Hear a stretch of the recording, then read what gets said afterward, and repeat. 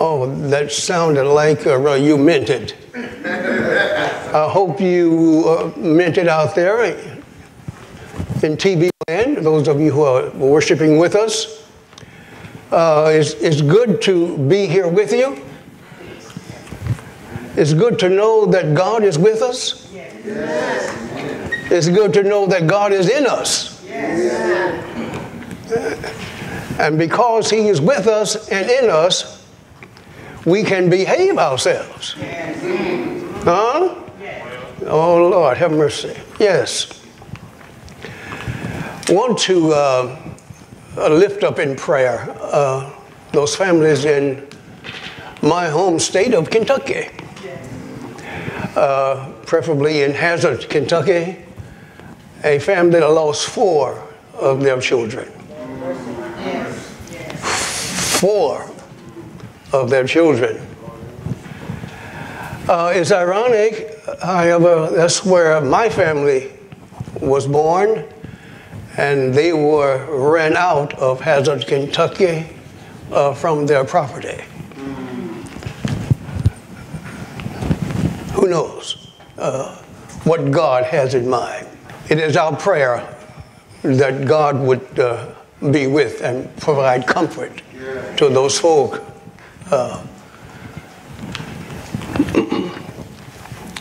For our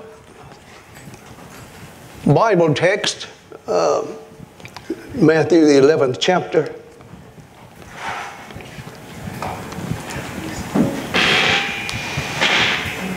which will be a main part of the sermon text, the 25th verse. At that time, Jesus said, I praise you, Father, Lord of heaven and earth, because you have hidden these things from the wise and learned, and revealed them to little children. Yes, Father, for this was your good pleasure.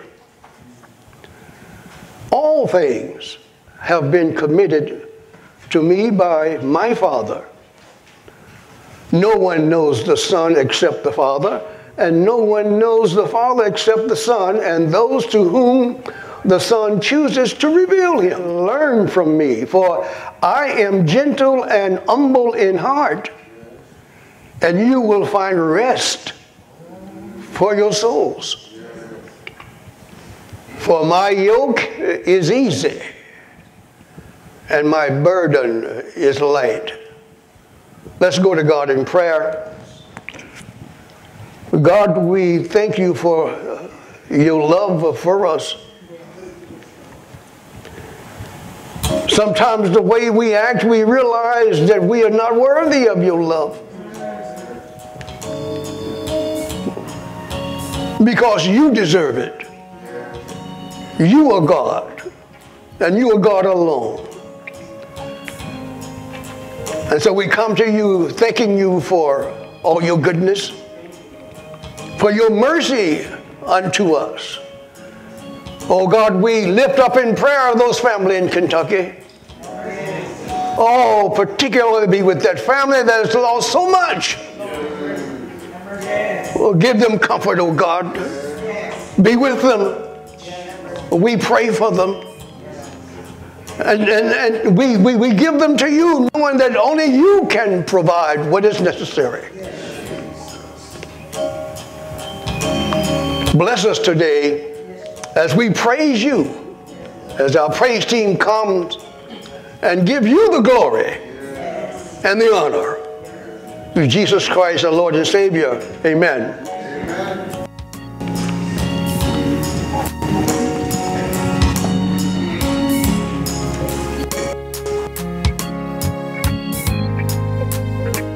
Yes, Lord. Yes.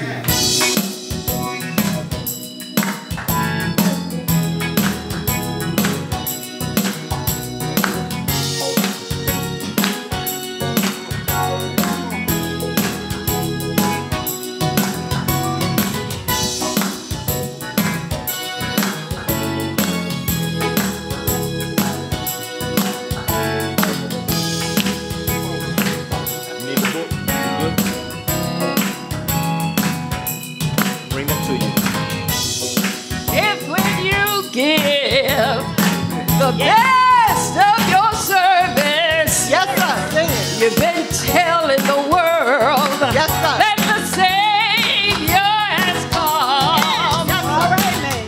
Be not dismayed when men don't believe you.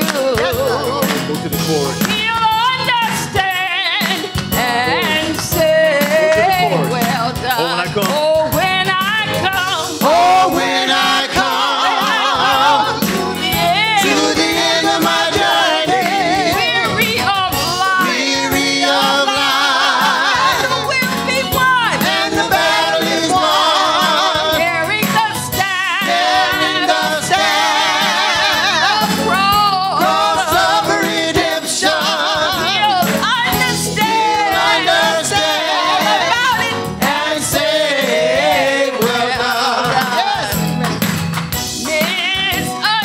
Misunderstood the Savior of sinners. Yeah. That was Jesus hung on the cross. He was God's only Son. Oh, hear him call his Father in heaven. Yes, sir. It's not my will, God Almighty, but yours be Sing, done. Oh, when I come, Oh, when I come to the end end of my journey, weary of life, of life, but the battle will be won. and the victory won. Carrying the staff, Carrying the staff, cross of cross of redemption. redemption. You'll understand You will understand about it. and say, well done. Go to verse 1. Telling the world. Telling the world that the Savior has come, Oh, carrying the staff and the cross of redemption. Yes, sir. You'll understand all about it and say, well done. Oh, when I come. Oh, when I come Oh, when I come to the to the end of my journey, weary of weary of life, battle will be won. and the battle is won. Carrying the staff, Carrying the staff, cross cross of of redemption. to know He You'll understand about it. and say,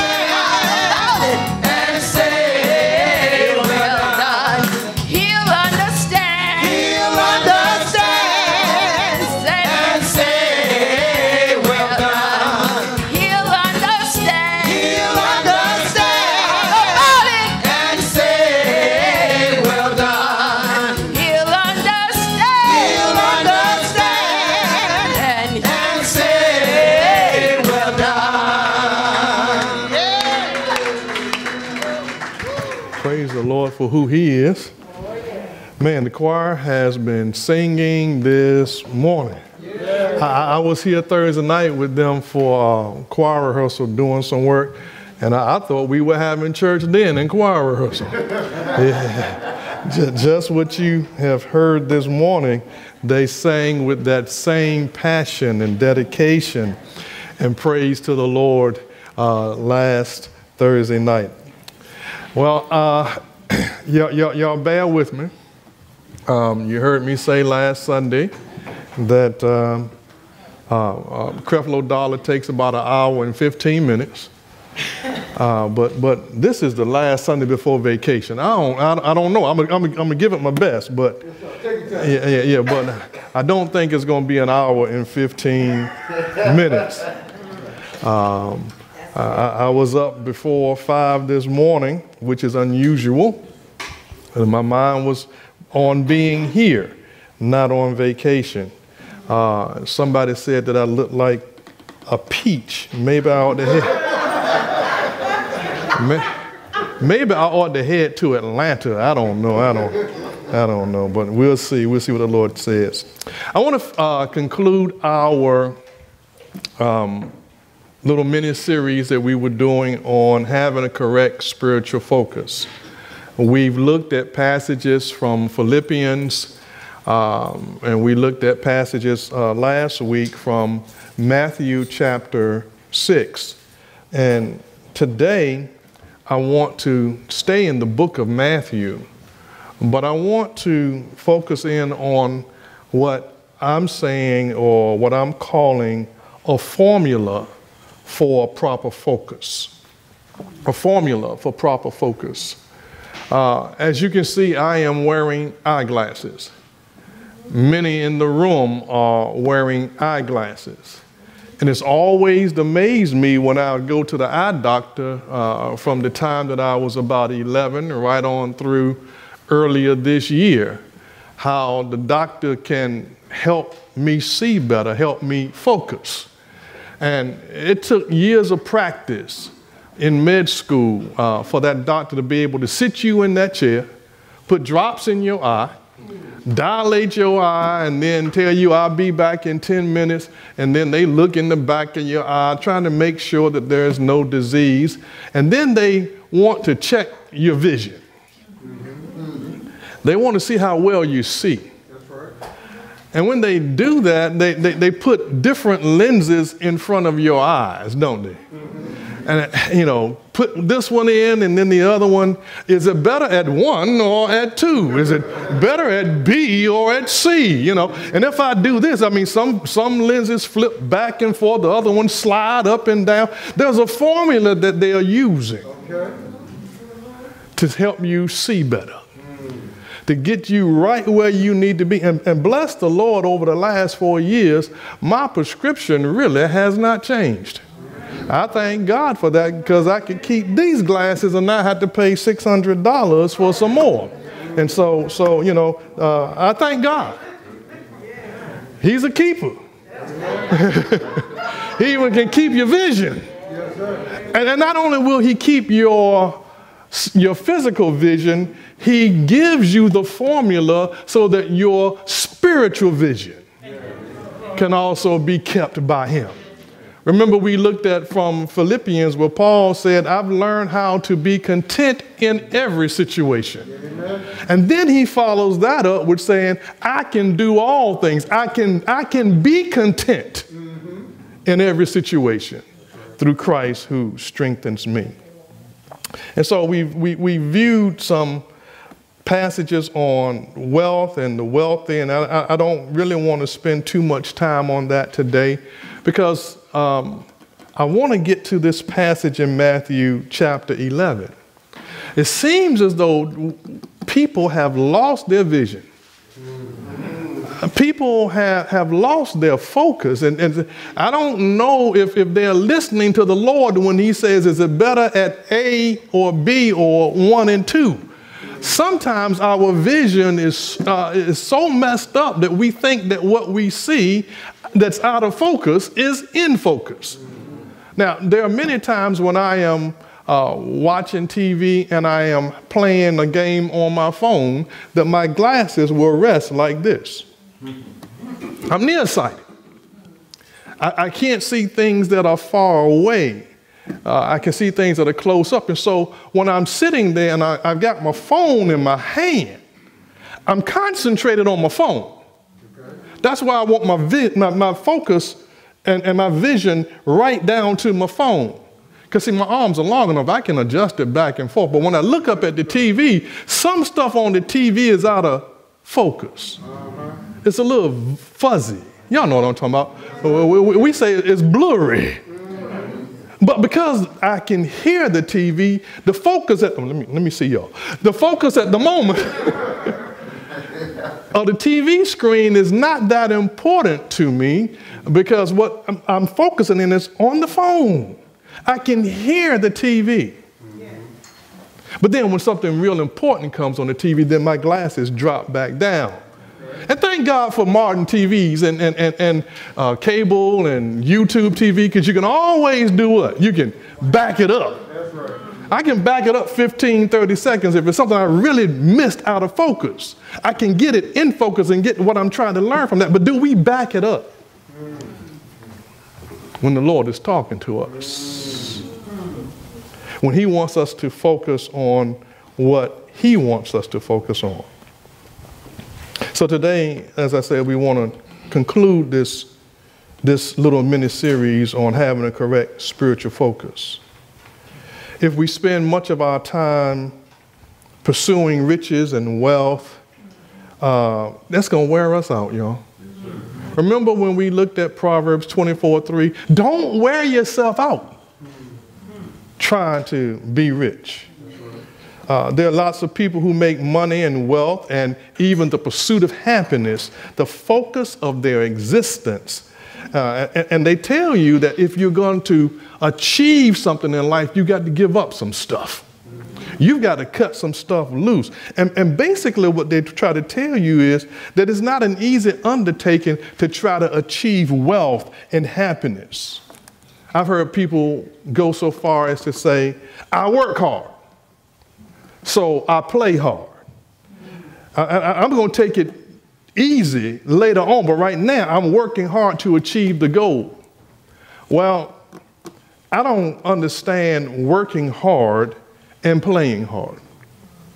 Because when I work hard and I want to stop working hard and I want to take a vacation, I want to relax my mind, I don't want nothing hard about that. That's right. That's why I don't like driving any more than 4 hours anywhere I need to go.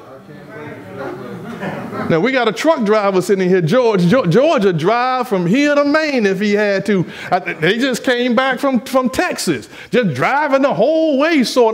Bless your heart, George, that ain't my testimony. 4 hours and I'm done. I mean, if I got to work during my vacation, it's not a vacation. So I don't understand. I don't understand. I work hard and then I'm going to play hard. Here in Jesus' words in Matthew chapter 11, thank you, Elder JT, for reading these for us earlier. But in verses 28 through 30, he's given us what I say is the formula on how the life of his followers are to be lived. How we should focus. It's a formula. Let's read verses 28 through 30 again. Come to me, all of you who are weary and burdened, and I will give you rest. All of you, take up my yoke and learn from me, because I am gentle and humble in heart, and you will find rest for yourselves.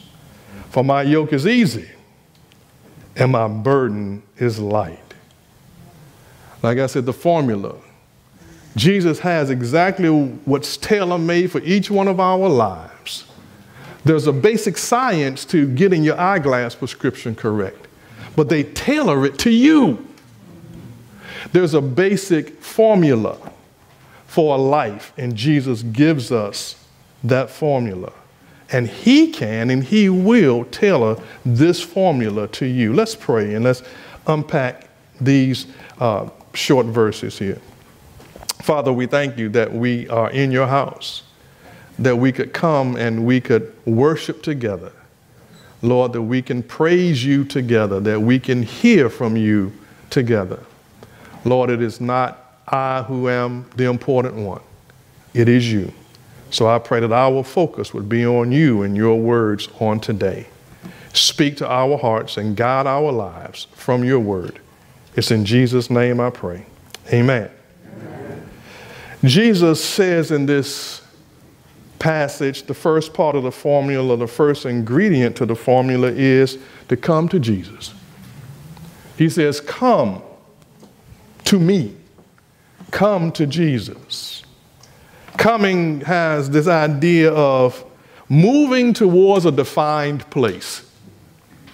If the Lord wills, this week I plan on going to Maryland, if the Lord wills.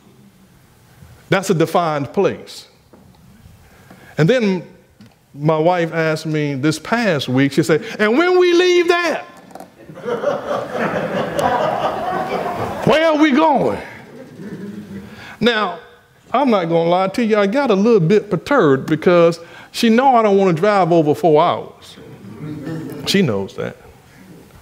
But I don't have a defined place after I leave Maryland. The defined place for me is always Home. I just love home. I like being home. That's why I pay the mortgage. That's why I pay the utilities. That's where my bed is. And I don't have to spend $150 a night. Yeah, that's what hotel rooms are running about now. I like home. That's my defined place. But Jesus says, don't come to just a defined place, but come to a defined person. Come to him. He didn't say just come. He said, come to me. We need to approach Jesus rather than some abstract notion or some thought. People have an idea of who Jesus is and what he requires, but we need to come directly to him to find out what he requires of us. Not only does this word mean come, but this word also means to follow. So when one comes to Jesus, one has to understand that it's much more than just standing in front of Jesus. It entails following him, doing what Jesus requires of us. God knows that sometimes I just don't want to do that. I just want to be there. Lord, can I just get your blessings without having to do anything? I don't think I'm the only one that's like that, though. Can I just come to you? Why you want me to love my enemies? Why do you want me to pray for those who despitefully use me? Lord, why can't I just come to you and just enjoy you and forget everything that's out there? Come to him means I got to tell other people about him. Following him means that I've got to do his will rather than my will. Following Jesus says that when he says go left, I don't keep going straight. Following Jesus means I'm going to have to give up my rights. I got to give up my personal rights. Because my personal rights oftentimes clashes with his rights. Remember how Jesus called his disciples? And what was his call to them? Come what? Follow me. And a disciple is a learner. A disciple is a student of a teacher, of the rabbi. And so Jesus is calling us to come and learn from him.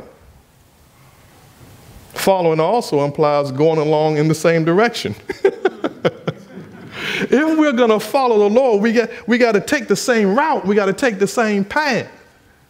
Sheila, the other day we were at a funeral and we had to go out to the veterans cemetery out in Suffolk. Y'all know what it's like going out there, don't you? That's a ride and a half. But thank God that everybody in front of us had their flashes on. And they were following the sheriff's deputies, and they were following the funeral directors. And we got there. But see, when I left there, I had to come back to the church. That's what GPS is all about. And so I put in the general direction that I wanted to go, and my GPS wanted me to go this way, but I didn't follow the GPS because I knew generally where to go. It was going to take me all the way around the other side of Suffolk to get back to Churchland. So I said, I'm going to just wing it. I'm going to look for landmarks, but I didn't follow the GPS. Sometimes we know where we're going, but if Jesus wants us to go the long route,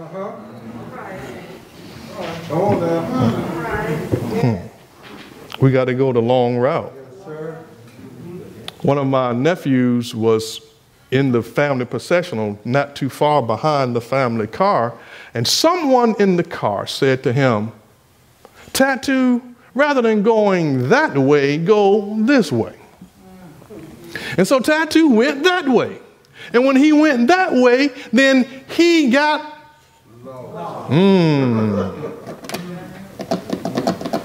We better be careful who we listen to when we're supposed to be listening to Jesus. There are other folk who will speak into our lives. I have issues with folk trying to speak into my life.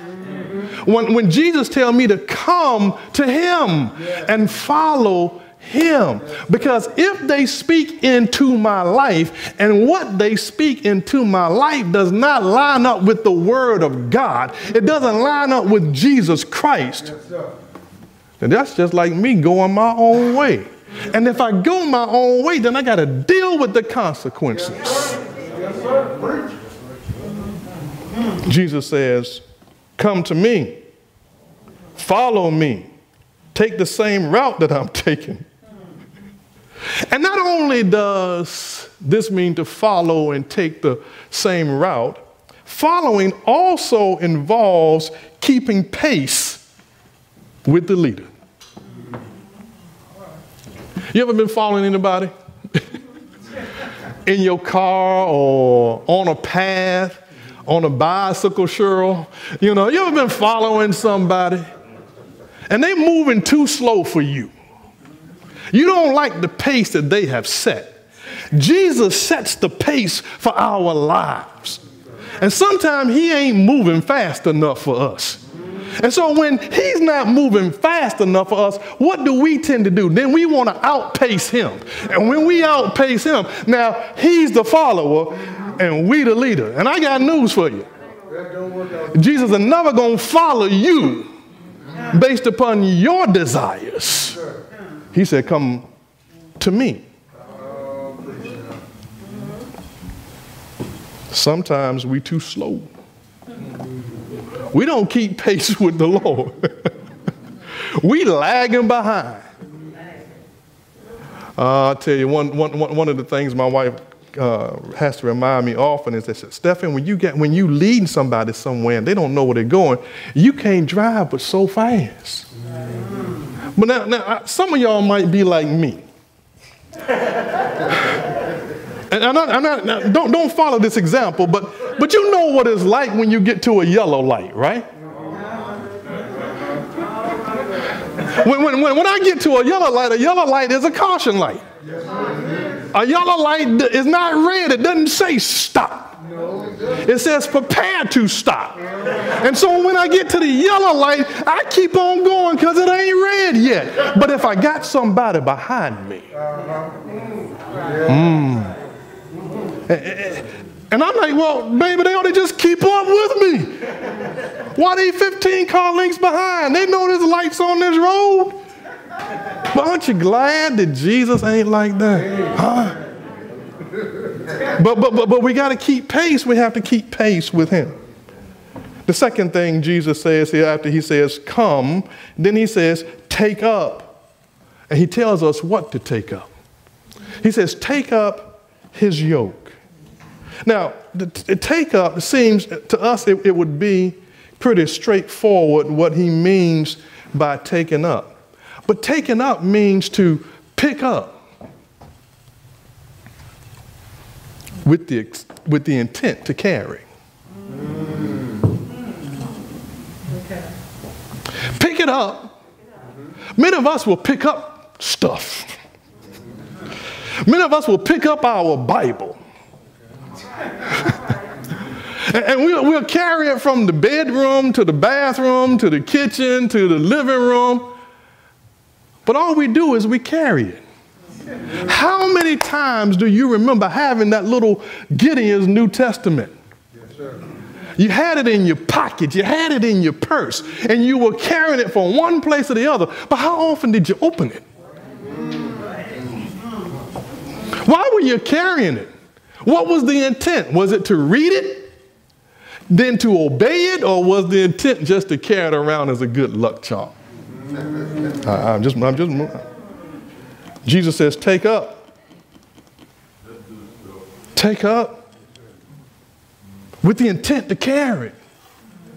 And he tells us what to take up, his yoke. And you know, a yoke is that frame that draft animals. I don't mean draft like you drawing stuff. And I don't mean draft in the bar where you get your beer. It's these animals that are pulling on something. They're pulling a plow, or they're pulling a wagon. A yoke ties two or more animals together, but generally it is two together for a common goal. Now Jesus says, take up my yoke. In other words, become joined with me. Hook up with me. Pick up my yoke and then get hooked up with me. What we want to try to do sometimes is we want to pick up what we want to pick up. And then we want Jesus to come yoke up with us. That's not what he said. He said, and take up my yoke and you get yoked up with me. I'm giving you the formula on how to have the correct spiritual vision here. And this formula comes from Jesus. Come to Jesus, take up his yoke, and then be joined to him. And watch the third thing that he says here. What's the third thing? Learn. Learn from me. I think the King James may say learn of me. You can use either one of those prepositions, but I like the one here. Learn from him. We learn from so many other sources. We learn from our mamas, from our daddies, from our teachers. We learn from the gurus. When are we learning from Jesus? What did Jesus say on this subject? Or what did Jesus say that I might be able to apply to this subject? Because he's got the formula so my vision can be right. If what somebody's telling me, if they're saying try 1 or 2, here's what Jesus has said, and his is always 1. His is always in focus. And so if they're 1 or 2, or they're 3 or 4, or 10 or 15 does not match up with his 1,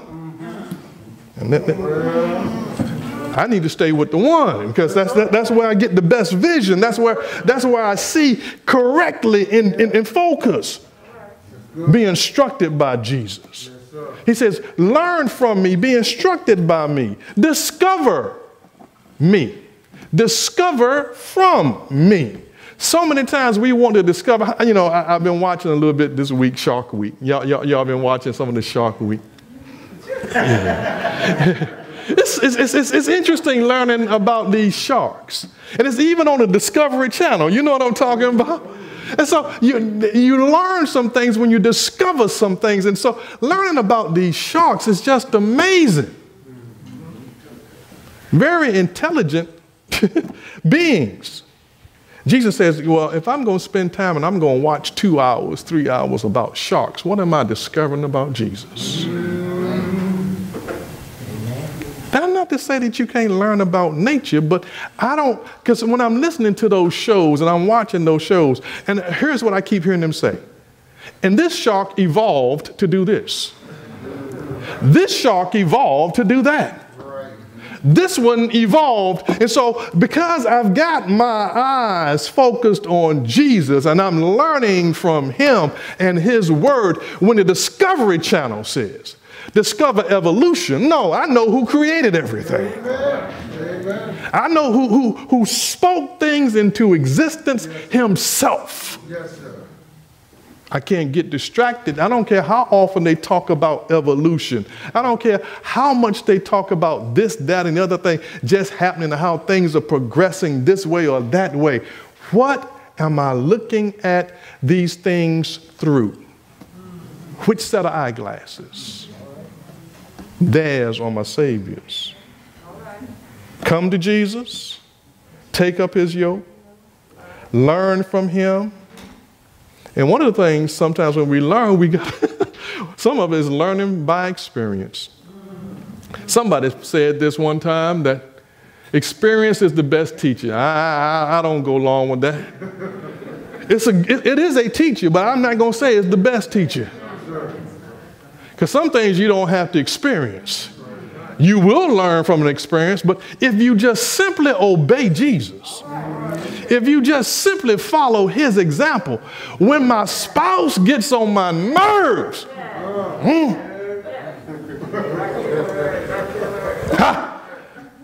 what does he tell me to do?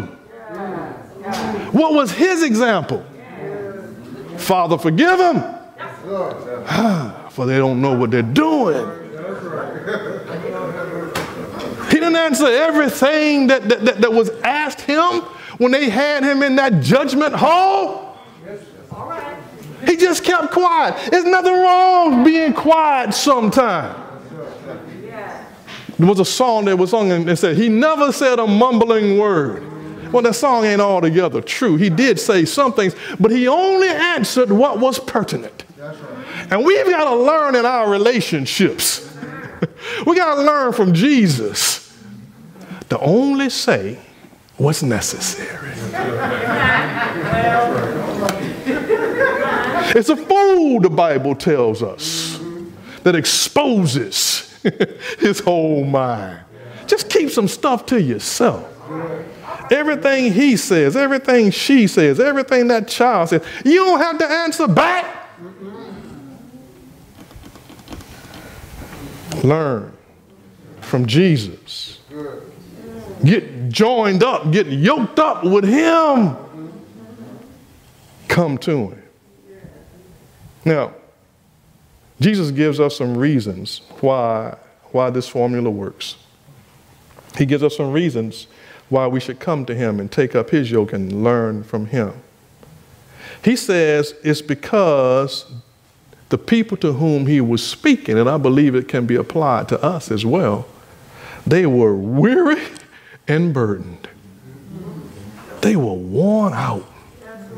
They were tired. And they had fatigue. They were faint. They were troubled. You ever been troubled? They were beat down. One of the definitions for this word weary is weariness as though one had been beaten.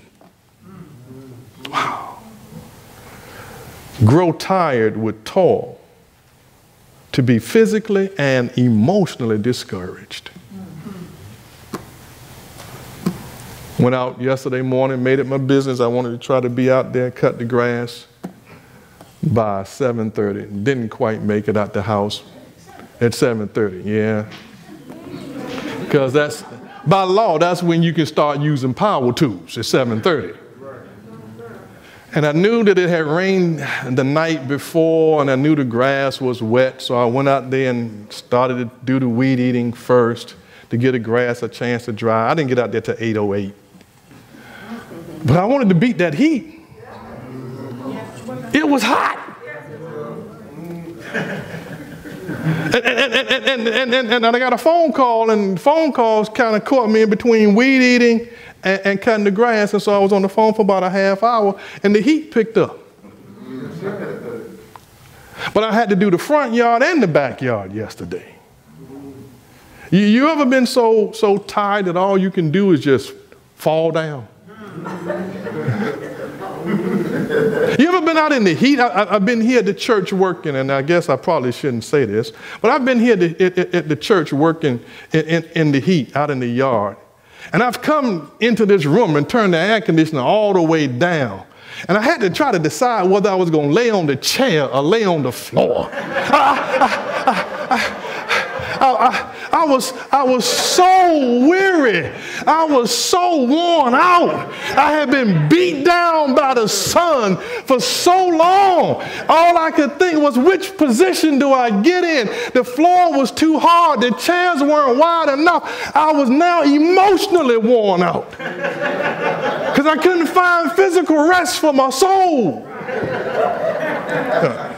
I don't know. I mean, maybe y'all ain't never been there, but I'm learning as I get older, JT, there's certain things I just can't do no more, man. I can't come out here and do that kind of stuff anymore.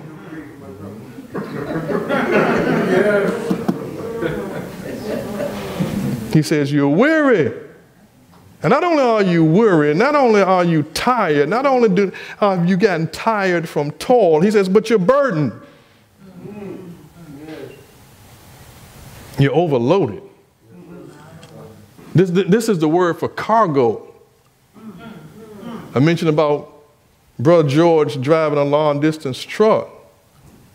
He drives a truck and they have those container boxes on it. And those of us that's ever been and you go past West Norfolk and you look over there at the docks and you see all those containers and you've seen those ships that come in and they've got these containers stacked 15, 20 high.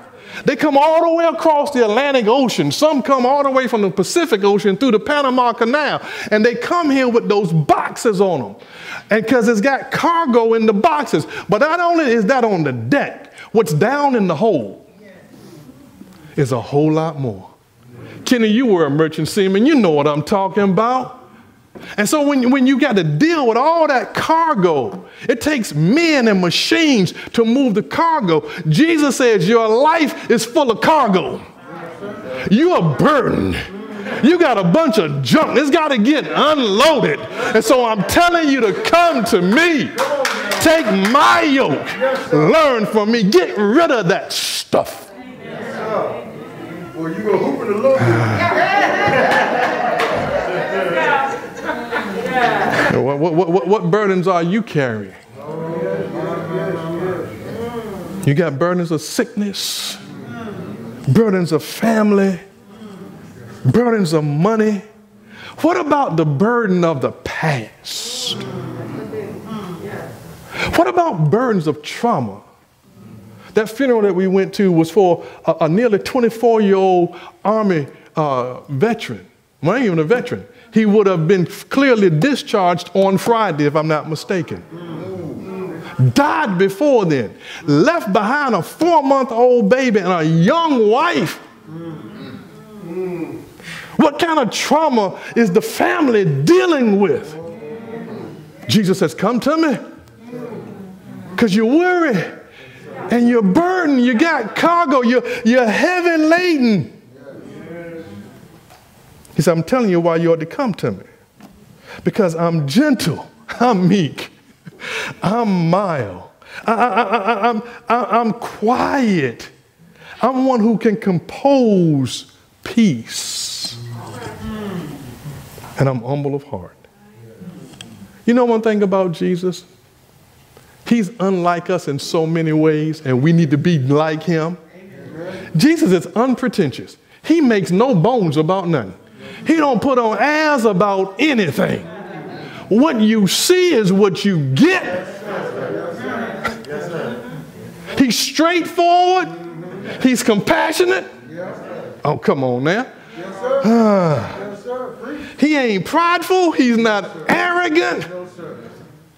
He says, I'm gentle and I'm humble.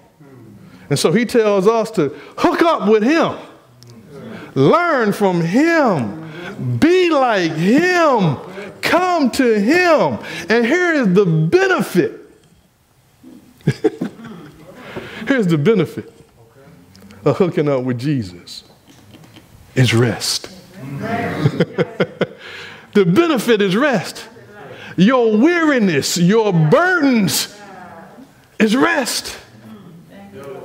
I I don't, as I've told you, I don't sleep well on Saturday nights, and it's good that my vacation's coming up, because I'm always anticipating being here on Sunday mornings. I'm always anticipating making sure that I've spent time with the Lord and spent time in His Word. I want to make sure the building is right. I want to make sure you're comfortable. I want to make sure, I got a lot that's going on in my head, and so on Saturday nights, I don't really want to go to sleep. I want to go straight from Friday to Sunday. I do. Because I want to get this over with. Yes, sir. Yes, sir. Sometimes we have good burdens. But even when we got good burdens, we can go to Jesus. We can hook up with Him. And you know what He's going to do? He's going to give us rest. And He said if we take the time to learn from Him, if we've come to Him, if we yoke up with Him, when we yoke up with Him, and a yoke, again, that's that implement that you put on 2 draft animals, He says, guess what? It's easy. Yes, that junk you got, that yoke that you're carrying, this desire to be number one all the time, this desire to achieve happiness apart from me, this desire to go out here and get the best of everything without talking to me, without learning from me. He said, you come to me, I give you something to do, but it's going to be easy. It's going to be fit for use. It's going to be pleasant. And one of the definitions of this word easy is good for its kind. Did you get that? Good for his kind. Jesus has a custom-made yoke for you. It's good for you.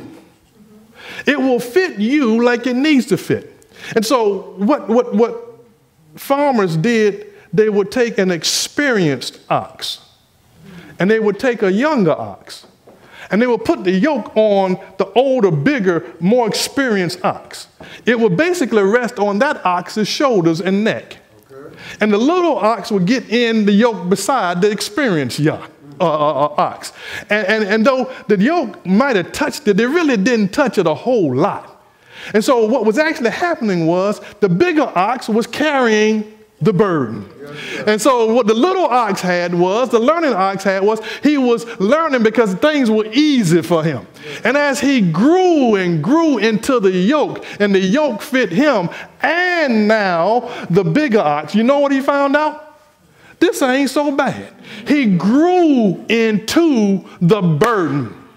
He grew into the labor. Jesus says, you hook up with me, the big ox, if you will. And you get in here with your little self. And I'm going to carry the burden. And you're going to grow into it, and you will know that you got a load, but my load is easy.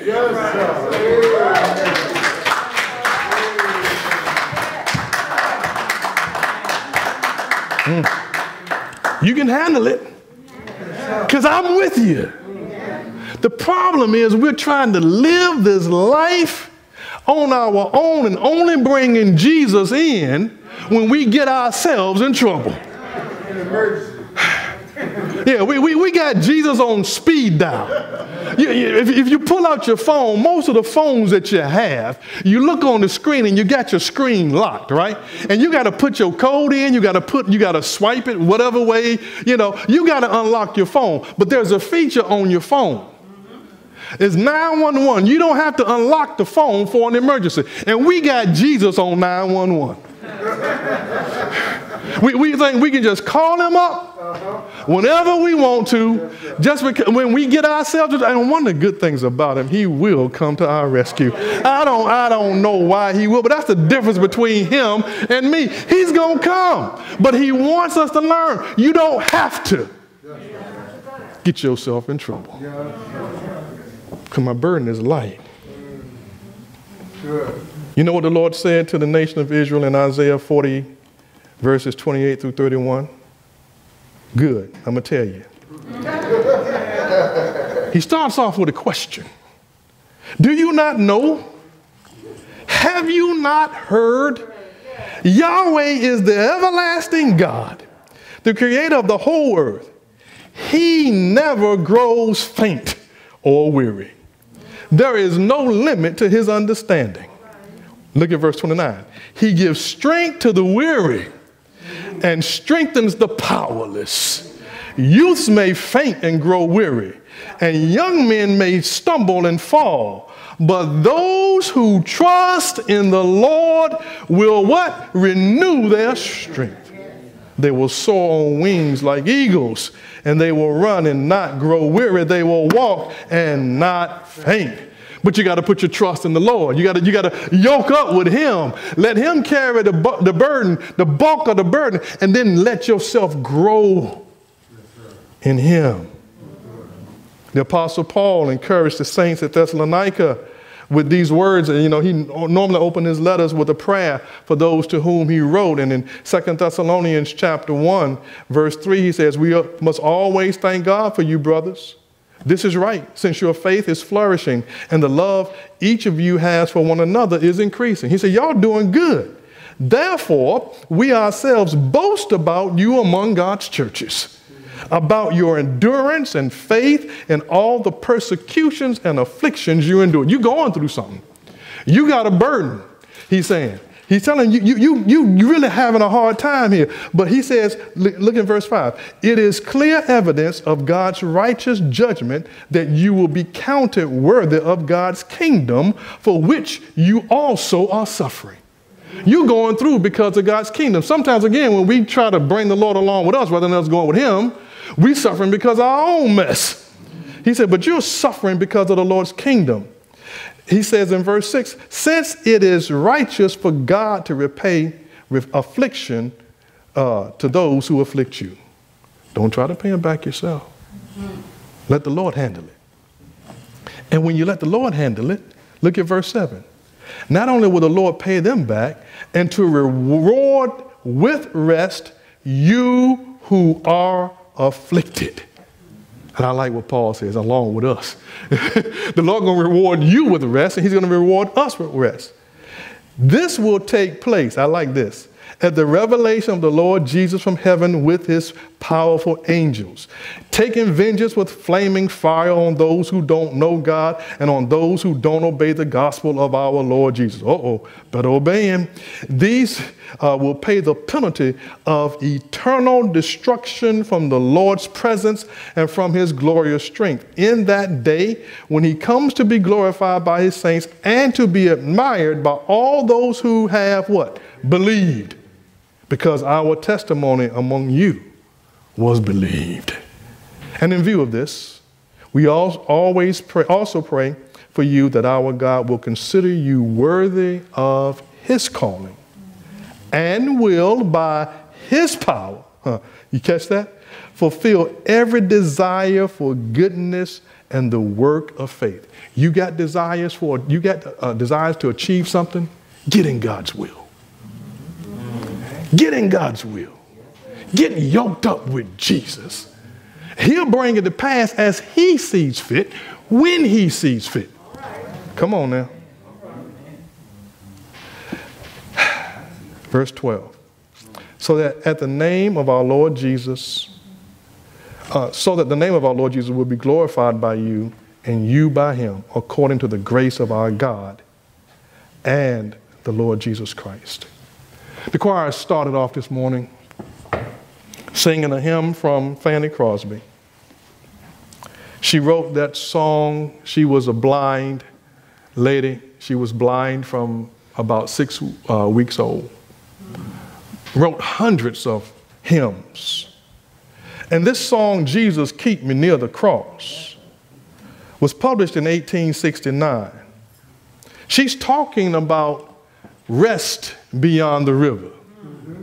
Yeah, the day is coming, as we just read from Paul, that we're going to have some rest when we get beyond the river, when we get to that place where Jesus is. But I also like what another hymnologist wrote. One by the name of David, who was the king of Israel. Y'all know what David said in Psalm 23, and I'm going to read it to you from the Holman. He says, the Lord is my shepherd. There is nothing I like. He, watch this now, lets me lie down. He lets me lie down in green pastures.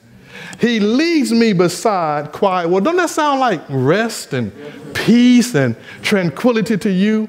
And not only that, he renews my life.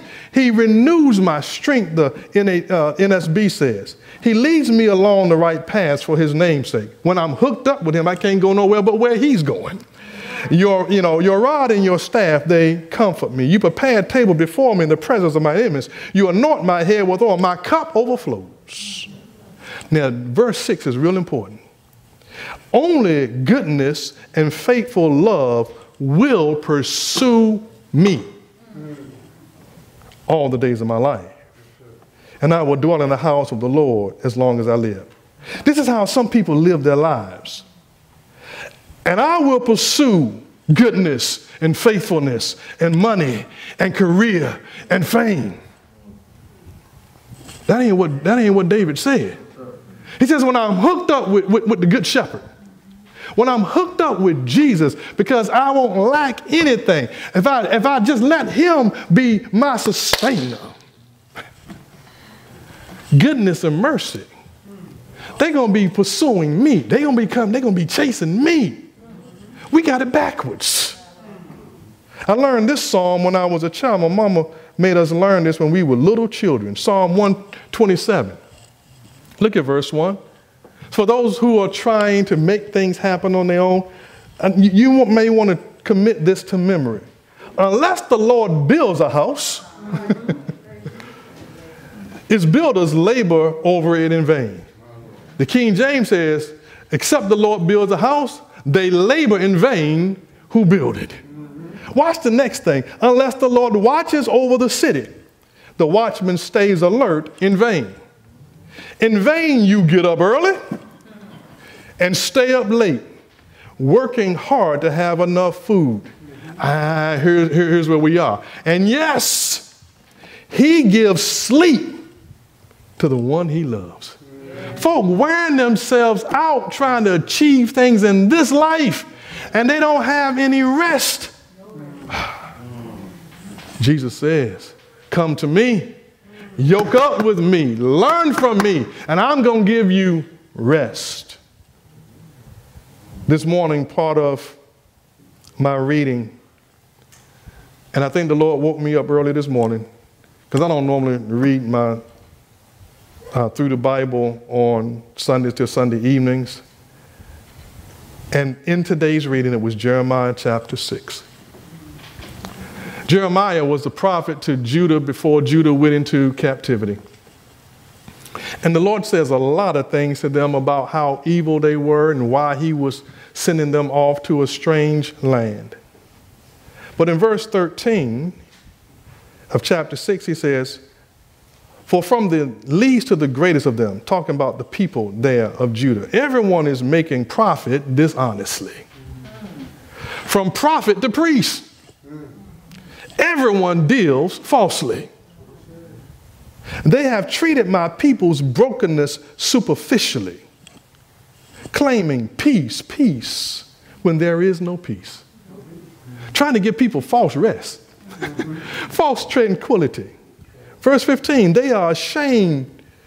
Were they ashamed when they acted so abhorrently? They weren't at all ashamed. They can no longer feel humiliation. Therefore, they will fall among the fallen. When I punish them, they will collapse, says the Lord. This is what the Lord says. Stand by the roadways and look. Ask about the ancient past. What was right way back when? I mean, I know some of the things that our grandparents, great-grandparents, we don't do anymore. Some of it was wrong, like putting butter on a burn. Dermatologists will tell you that's probably one of the worst things you can do, to put butter on a burn. But you know what? That's what they did. And so that was wrong. But there's a lot of good stuff they told us, wasn't it? Put a hat on your head when it's raining. Put a hat on your head when the sun is shining. Keep that. They told us a lot of good things. And so the ancient things that are true, he says, hang on to that. Which is, and here's the ancient past that he talks about, which is the way to what is what? Good. Then take it. When you take the ancient path that is good, what's going to happen? What's the benefit? And you're going to find rest. for your, this morning I was like, okay, God, I got you. You will find rest for yourselves. Now, here's the sad thing. But they protested. When I told them what they could do to remedy their life's problems, how they would find some rest and peace, they protested. They said, we won't.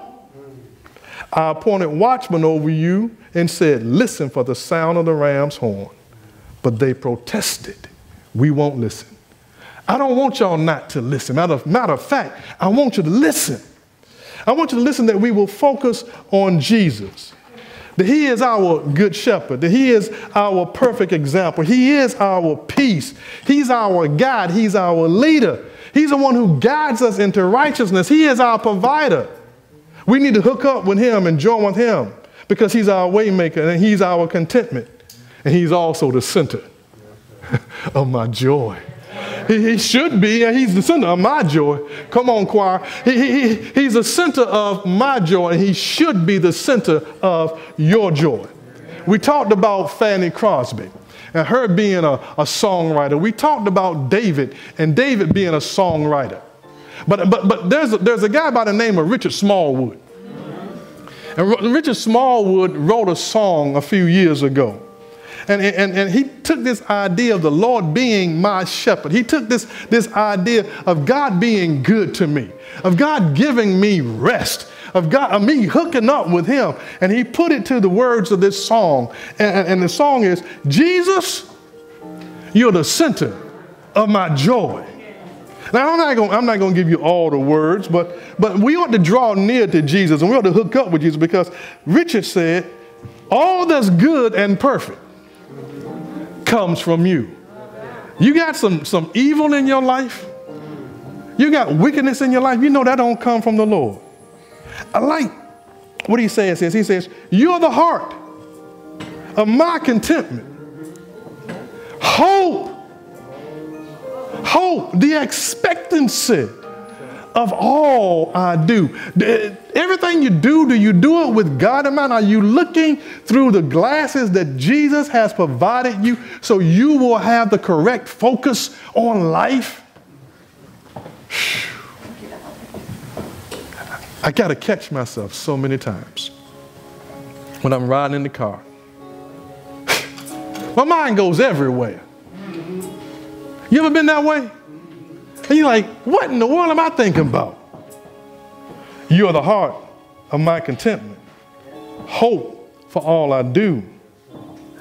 Richard said, when I've lost my direction, you're the compass for my way. And then he says, you are why I find pleasure in the simple things of life. Are we finding pleasure? Do we have pleasure in the simple things, or do we always have to get more and more, grander and grander? Can we just be satisfied with who Jesus is? The choir is going to sing. Father, thank you for your word, for the encouragement of your word, for the joy we find in you and in your word. I pray, Lord, that our focus would be on you, that you would adjust our focus, that we would learn from you, that we would be hooked up with you. Lord, there may be some who are listening, who are watching, who don't know you. They have yet come to you. I pray that on today they would come to you by faith and they would receive the joy that you provide them. They would receive the salvation. I pray, oh God, that they would recognize their sinful state. They would turn away from that. They would repent. And they would turn to you and make a commitment to live for you every day. This we ask in your name.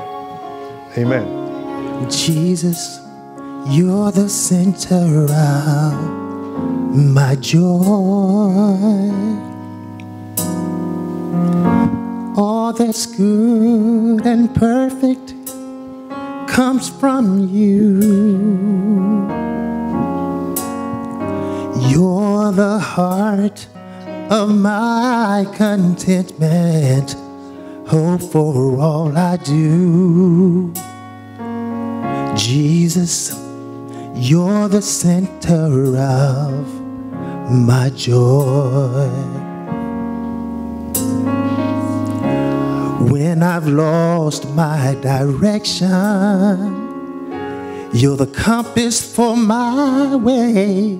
You're the fire and light when nights are long and cold.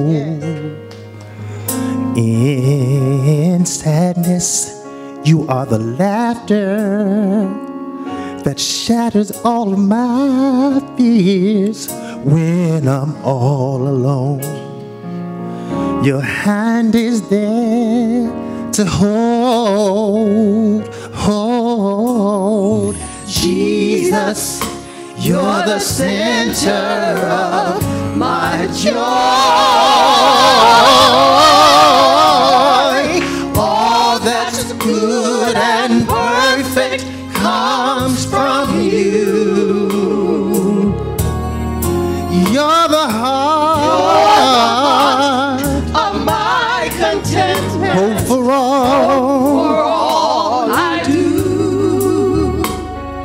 Jesus, you're the center of my joy.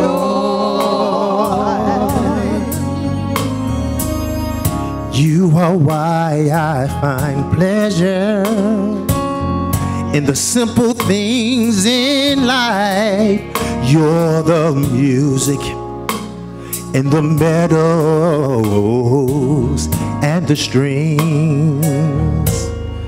the voices of the children, my family and my home. You're the source and finish of my highest dreams. Oh, Jesus, You're the center of my joy. All that's good and perfect comes from you. You're the heart of my contentment. hope for all I do. Jesus, Jesus, you are the center of my joy. my joy. Jesus, Jesus, you are the center of my joy. my joy. Jesus, Jesus, you are the center of my joy. You're everything, Jesus, everything, everything of my joy. You're my hope in time of sorrow. You're my joy for tomorrow. When I'm down and feeling sad, you are the lifter of my head. You're my music, you're my song. You are my hope all day long. You're my joy in time of sorrow. You're my hope for tomorrow. Oh, Jesus, you're the center of my joy.